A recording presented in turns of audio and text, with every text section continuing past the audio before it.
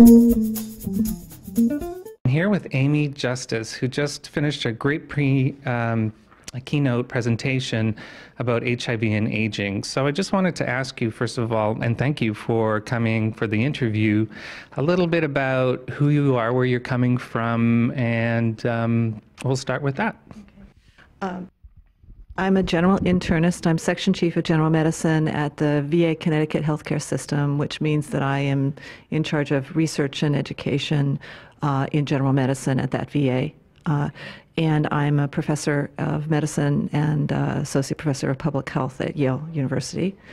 I've been running a study of veterans with and without HIV infection that is more than 10 years old. And the reason I started the study more than a decade ago was that I thought it was going to be very important to understand how much of aging was HIV and how much of aging was behaviors and conditions and aging process that people are subject to anyway.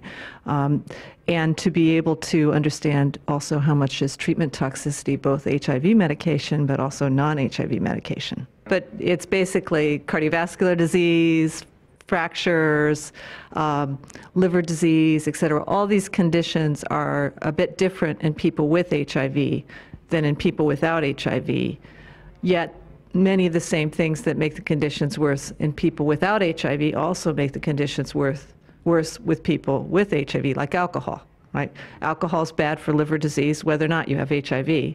And so we need to understand that and understand, is it actually worse in people with HIV because their liver disease tends to progress more quickly?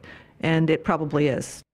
One of my questions was, because in the title of your talk today is about a nuanced approach. So correct me if I'm wrong, are you meaning nuanced in that we need a highly individualized response because there's so many factors that are coming together as people age with HIV? So just as CD4 cell count way back was the thing we used to figure out how people were doing with HIV, right? One marker, CD4 count. And then we had CD4 count and viral load. But we didn't really have a way of putting CD4 count and viral load together. Fortunately, they tended to do the same thing. The other, CD4 count went up and viral load went down, or vice versa. We spent a lot of time talking about what to do with people where one did one and the other did something else. By having an additive index, you can begin to account for what to do when one goes one way and the other goes in another direction. And by adding a measure of liver function and of kidney function, we're also accounting for two of the major toxicities that we see, right? Kidney injury and liver injury are common injuries from treatment, whether it be for HIV or for the other conditions you have, right?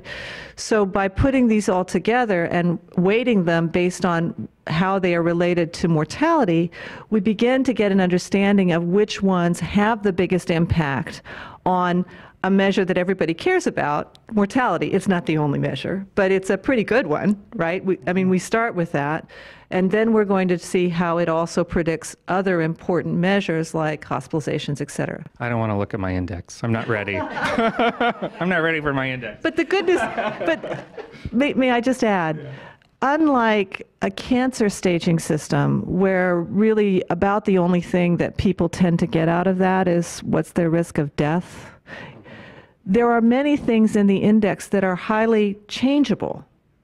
If you change the medications, take your medications better, stop smoking, so the idea is that's why I say it's like Framingham, in that, the Framingham index, there are things you can do to improve your index. You can take your lipid medication, your lipids go down, your score improves, right?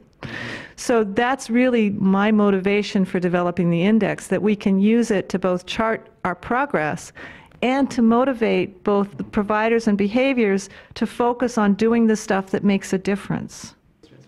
Well, I am so happy to be able to meet you and have a chance to talk to you and explore this a little bit more. So thank you very much. Thank you.